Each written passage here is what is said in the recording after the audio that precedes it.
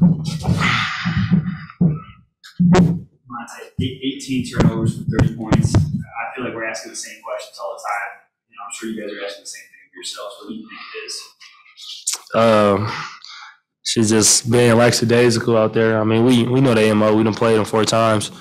We know they got a real feisty team, and I mean, to come out and have turnovers like that against them, they get out in transition.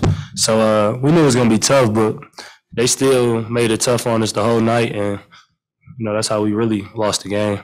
To me. Does it give you solace that you guys sort of closed the gap a little bit at the end? I mean, we fought. We got a team that don't have quit in us. That was the goal I was trying to tell the guys. It was 120, I think, to 129. I'm like, yo, it's only 3 threes. We can hit 2, and then, it's a ball game. I think it was like 2:28 left. Everybody was like, yeah, then we believed. And when we made a couple stops, we had a couple threes, but it wasn't enough. We needed a miracle. Down the stretch, they ISO. We ain't really load up. I guess we ain't want to be that guy that the man score on, but late like that, we got to just buy in. And if they make a tough shot, we got to trust our defense. And I feel like we didn't do that late. We left guys on islands, and it's tough in this league not trying to foul when you're in a penalty also and play good defense. So I think going forward, learning from it, I think we needed a game like this, especially where we trying to go and our expectations in the playoffs.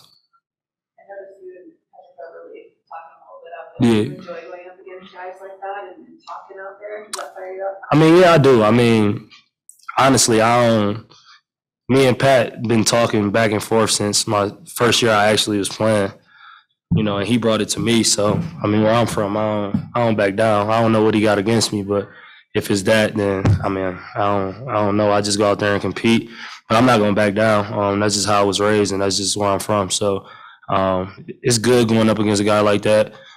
He gets you going, and I'm sure I get him going, just interacting. But it's fun. I mean, I grew up playing that style of basketball, talking back and forth, so it's definitely fun. Break down the pass to AG. You wanted it to go? Was that the plan? Yeah, I wanted it to go there, but when he caught it and went backwards, it kind of messed me up. I'm like, there's no way he's making this. He just kept soaring in the air. It was crazy. I thought he was just going to catch it and dunk it with 2, but, AG, I keep forgetting he was in the dunk contest, probably one of the best ever. So, I love to see him play with that aggression and dunking like that. That's what we always ask for him, just playing downhill. So you think he went backwards on purpose? Yeah, he did that for sure on purpose. For sure. I mean, he always catch it. And we be like, AG, why you don't go up? He like, I'm more comfortable going backwards. So, I mean, I guess that's his forte. There were a lot of drives tonight, and it feels like over the last couple of weeks that the defense has been giving up a lot of drives. Yeah. Especially over the leagues. Is that by design, just being in like tag and trail and things like that, or is it just giving up a lot? I mean, like, our defense is certain guys are runoffs and chases. So, if we in rotation and the guy at the break or in the slot, say for instance Malik Beasley, he get the one more swing. It may look like a blow by, but we just not trying to let him shoot a 3. So we just run him off the line. So we want them to play the in between game and make them finish a tough 2. So sometimes y'all might think it's a blow by, but that's what we want to do. So some instances it could be a blow by, and that's when we got to load and show a wall. Coach Malone always say that, but some instances, I mean, it's most runoffs. We don't want them to get going from 3, so we kind of just try to run past them. I know it look kind of crazy at times, but that's our defense. We want them to play and make tough 2s.